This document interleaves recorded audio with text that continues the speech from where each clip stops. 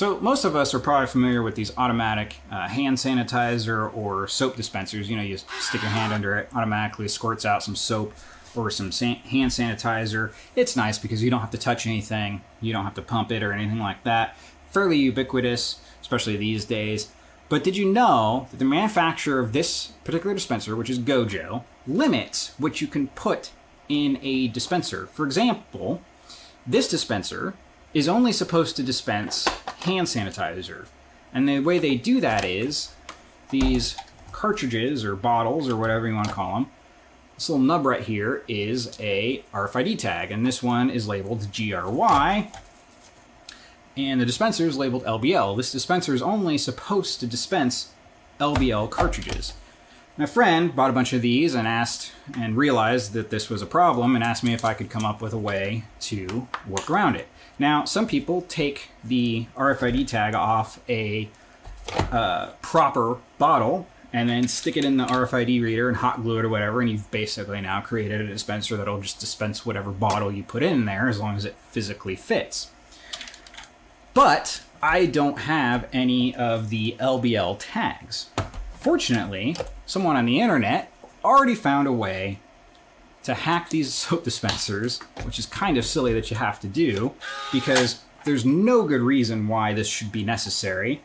But this dispenser, these GOJO dispensers, use an Arduino compatible AT-Tiny 48 microcontroller. And they're even nice enough to give you programming headers right on the board. And it's trivial to reprogram it, and the gentleman who already reverse engineered all of this has a nice sketch that enables you to not only dispense whatever cartridge you want to put in there, but it'll even work without even a cartridge in there now. So anyway, so I'm going to go through how I uploaded the program and that. Hopefully you find this interesting. If anything, this is just a message to manufacturers to stop doing crap like this. It's ridiculous. There's no reason why you shouldn't just be able to put this soap in this dispenser without having to hack it, except for the fact that you want to sell more $60 or $70 dispensers. Anyway, it's ridiculous. So I'm going to go through and show you how I hacked this one, and I've got 4 more to do, and yeah, so let's get started. Okay, so first and foremost, I want to give a shout out to Zapta, who is the owner of the GitHub repository that I found when I started doing some digging after realizing that these dispensers use the AT-Tiny 48 microcontroller. Zappa's got a nice GitHub repository here with all kinds of information on these dispensers and how to hook up your programmer to it, and even has a sample sketch that gives you basic functionality of the dispenser and does not include the RFID reader, so it enables you to use any soap or cartridge or bottle that you want. So just wanted to give a shout out to them. I'll talk about the programming of the chip more here in a second, but first let's talk about actually hooking up or dismantling the soap dispenser and then hooking up your programmer to it and actually getting it programmed. So it'll probably vary depending on the dispenser, but this one just has a little tab. It's fairly easy to open. And then you have these tabs here that you push down, and then this whole thing slides down, and then basically it just pops out. And this is basically the electromechanical part of the dispenser. This is just the shell that holds everything, so you can set that aside. And then there's probably a couple of different ways you can do this. The header for programming it is right there. If you have hookup wires that have little hooks on it, like these guys, you could probably go in there and just hook those on and program it, and then hook the other end to your programmer. Program it that way. I don't have enough of these to do that, so I've got to use these guys. So what I'm going to do is I'm going to dismantle this. It's fairly simple, fairly straightforward. solder on a header onto the board, and then that'll give me access to be able to plug in the wires and then hook up the programmer for programming. And then the header is there if I ever want to reprogram these to make any modifications or anything like that. There's the label noting that this is an LBL, and here is, that's the RFID tag right there, noting that this is a GRY bottle. And so these two won't, as of right now, don't work together because GOJO is run by a bunch of jerks. So let me dismantle this. Basically, what you need to do is pop out the one screw right here, and then we'll have to desolder these two wires right there, and then this whole thing, oh, you've got to take this off as well, just by squeezing those 2 points there, and then it just slides out, and then this whole thing will slide out, and we will have access to the board. It's not too complicated. And it almost seems like what's the point? Just buy the right bottle. But first off, for me personally, it's the principle of the matter. And then second of all, you actually, the bottles for this dispenser are not, apparently are hard to come by as of right now.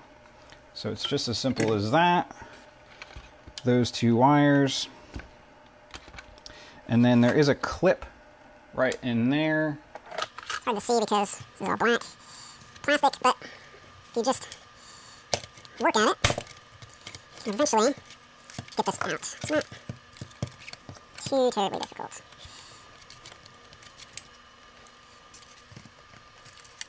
As he says, I'm having a difficult time getting out.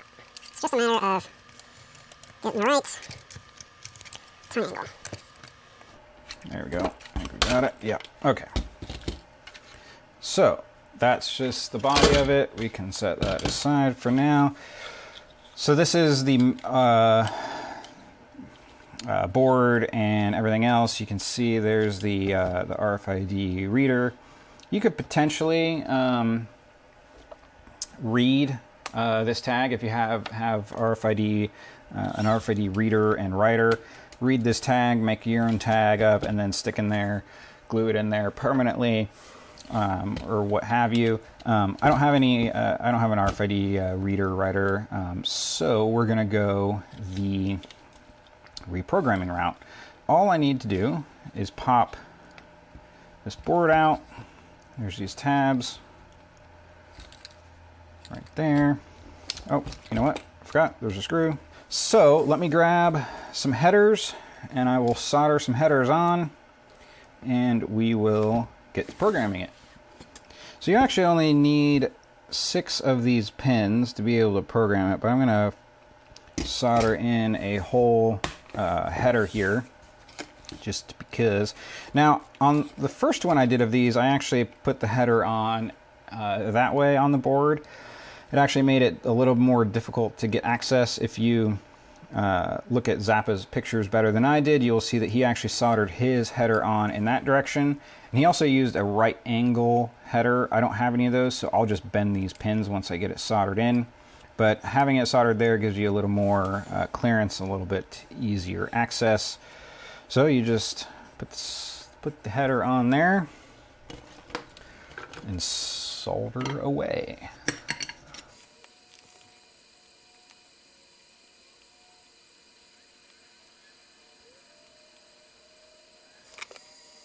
Alright, and then once the header is on there, like I said, if you have right angle headers, you can use those. Those make it easier, or just a little bit quicker. But I don't have any on hand, so I'm just going to bend these guys up. There's plenty of length there to attach the hookup wires for programming the chip. And again, you don't need all of them. You only need the first 2 and the last 4, but Might as well put them all on there. I'll actually reassemble this and come back and we can hook it up to the programmer, and I'll talk about hooking it up to the programmer and the sketch and everything else. All right, so I've got the dispenser hooked up to the programmer, and on the Zapta repository, he details which pins are which. You've got VCC, ground, MOSI, MISO, SEK, and reset, and they're just hooked up to the respective pins on the programmer. That is one thing that is different from programming a regular Arduino or normal Arduino, is that you will have to use an external programmer, but it's fairly straightforward and easy. I'm using the Sparkfun AVR Pocket Programmer. This is a great little thing. I originally got this so I could program ATtiny85 chips, which are themselves an excellent little microcontroller for smaller projects. And I've got the programmer set to power the chip. I don't have any batteries in the dispenser at the moment.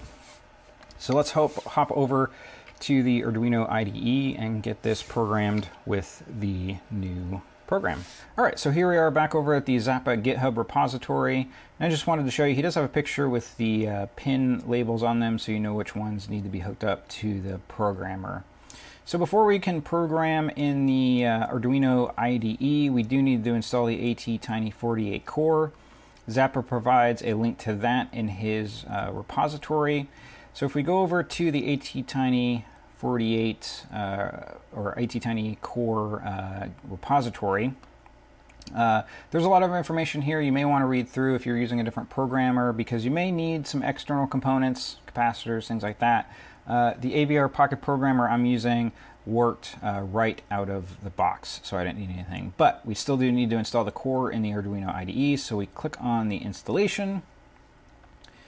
And we just grab this board manager URL from here, and we just copy it. We open the Arduino IDE, go to File, and then Preferences, and then the additional board manager URLs. We open that window, and you just paste that URL right into that window. Click on OK, and OK, and then come up to Tools, and then Board Manager, and it's going to update all of the boards. And then once that's done, we come up to the search here and type ATtiny, and then you just want to select the ATtiny core by Spence, select the latest version, and click on Install, and then you can just close out of that. And then once that's done, you can come over to Tools, select Board, and you should be able to find in your board manager here the ATtiny4888 option. If you don't see it after doing all those steps, go ahead and close the Arduino IDE and reopen it, and then you should see those options. So in the sketch that Zapta provides in his repository, he does have some configuration options that you want to set under the Tools menu for the ATtiny48. And then what you want to do is make sure that your programmer is selected. In my case, I had to use the USB Tiny ISP, the ATtiny Core one. Normally, when I've programmed ATtiny85s and things like that, I could use the USB Tiny ISP.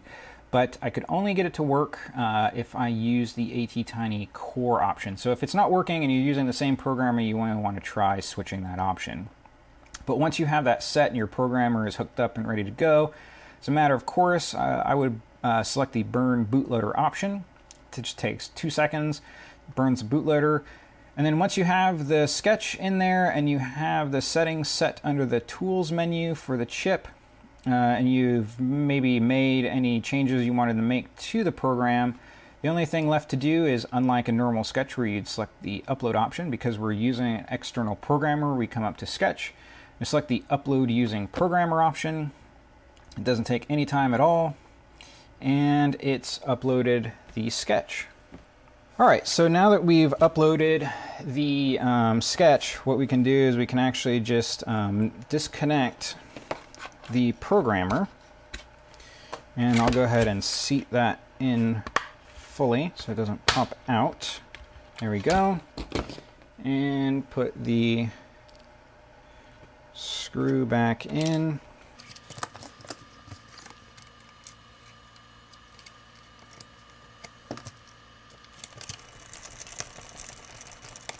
All right, so now we've got it back together. We're going to put the batteries back in it.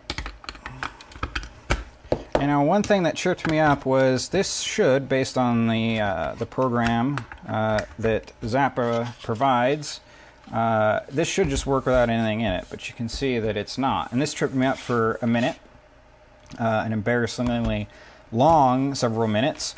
In fact, I flipped it upside down and set it down, and I was getting ready to pull this all out again, because I thought, oh, this is a slightly different model, maybe the pinout is different, and so I've got to adjust some of the programming because the motor's on a different pin or something.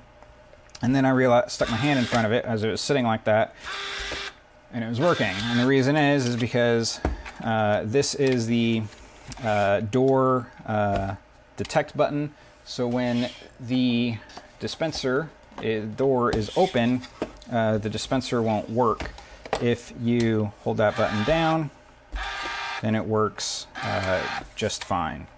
And this little guy popped out of the little track, set that back in there. So yeah, and then it's just a matter of sticking it back in the housing. And there you go, fully functioning, non-crippled dispenser that you could put any soap or hand sanitizer in, no matter what GOJO says you're allowed to put in, as it should be. All right, so that's it for this one. I hope you enjoyed it. Again, I hope it at least serves as a message to manufacturers to not do this crap. I mean, I appreciate that GOJO made it easy to hack this particular dispenser, and thank you to Zapta, the person who made that GitHub repository with all the information necessary to hack this dispenser. But to manufacturers, stop doing this sort of stuff. It's stupid. There's no reason for it. It's not a safety issue. It's not a quality control issue. It's just you being a jerk. An RFID tag on soap is ridiculous. I get it. You want to sell more dispensers because you want a customer to have to buy a dispenser for their hand sanitizer and a dispenser for their soap. It's as ridiculous as putting RFID tags in coffee pods. And anyway, hope you enjoyed it. If you did, please give it a thumbs up, subscribe, and I will see you on the next one.